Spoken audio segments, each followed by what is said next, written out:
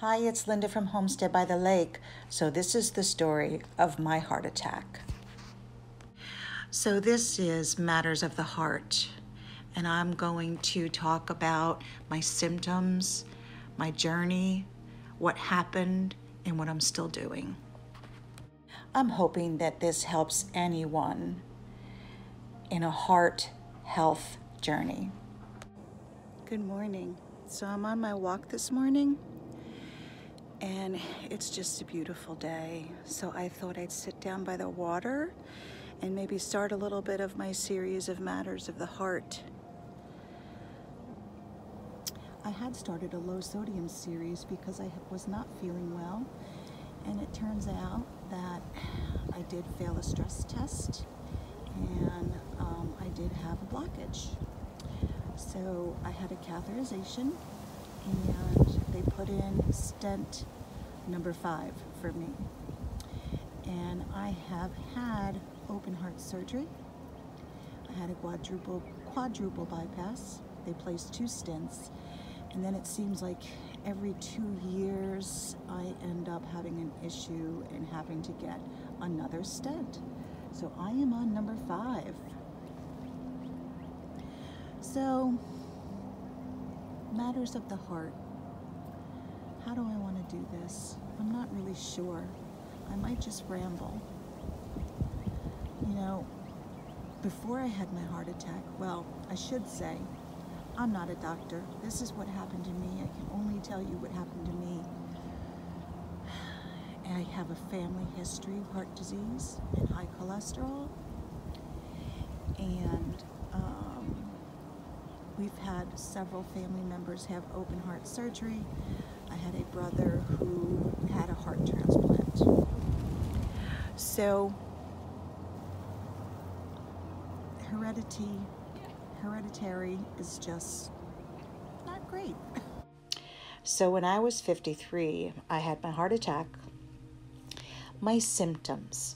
I think initially I did not know. I think what happens is when you start to get blockages, it just happens gradually. So maybe you just adjust to how you're feeling as it's just how you're feeling.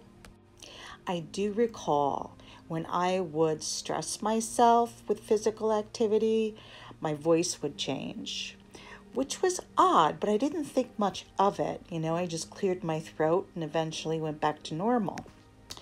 The only other symptom that I recall that, of course, now I know was a symptom, at the time I did not know, was whenever you're doing something, let's say you're vacuuming, and you don't sweat when you vacuum, and then all of a sudden you vacuum and you sweat, and you get a little breathless. That is one of my symptoms. So I started smoking in 8th grade, and on and off, didn't quit until I was 53 when I had my heart attack. That's very young. But also, even with the family history, I didn't take care of myself. I think you always kind of think, well, it's not going to happen to me, right? So the morning I had a heart attack, I was 53 years old, as I said, very young. I woke up. It was early in the morning. It was like 6 o'clock in the morning. And I was drenched. My clothes were wet. I was sweating. My chest felt heavy. I was walking around kind of like in a fog almost. I was breathless. I did not think I was having a heart attack. I don't think that came into my mind at all. But something did tell me to go to the bathroom and chew some aspirin, which I did. And then I just kept walking around, and then my daughter got up and she took me to the emergency room. And before that happened, before we left, I did feel tingling down my arm. Even then, I know that's like one of the symptoms, like everybody knows, but I still didn't think I was having a heart attack.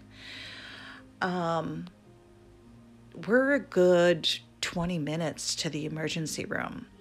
So we're driving down, and we get into She gets a wheelchair for me and wheels me in, and they took me right back, did an EKG, and yes, I was actively having a heart attack. So they made me change my clothes, and then they just started wheeling me out. We were going to the catheterization lab, and I recall the doctor meeting us in the hallway. Like, he didn't get to the room before these ER people got me going down the hallway. They were wonderful. And we go down the hallway to the catheterization room. I'm really foggy about. I don't remember much of anything. They must have put me out. I really don't remember. So apparently I had a catheterization, and that's where they check the blood flow in your heart. And I had a lot of blockages. They put 2 stents in, and that's all I remember. Well, I don't even remember that, but I remember being in the room afterwards, and I'm not sure if this is a recollection or not, or if just from people telling me. But after the catheterization, they put you in a room, and the doctor comes in, and he tells us that he put 2 stents in and that I have to have open heart surgery the next morning.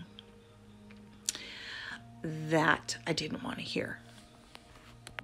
So the next morning, I got to see all my family, and they walked with me down the hallway before the surgery doors, and I went in and had open heart surgery.